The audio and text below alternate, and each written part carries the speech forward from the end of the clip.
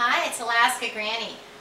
Do you have an electric garage door opener? Would you know how to operate it if the power was out?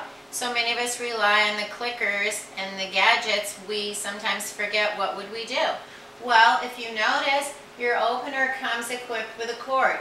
You pull down on the cord and it releases the electric motor from the door.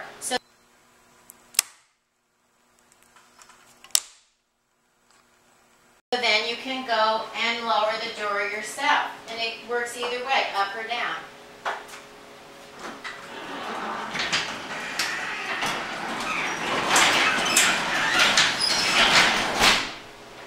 I can lift it up or down now that the cord has been released. Mine is really heavy, so it's very hard for me to lift by myself. So in an emergency, I could get it open to get my car out, but it would be difficult.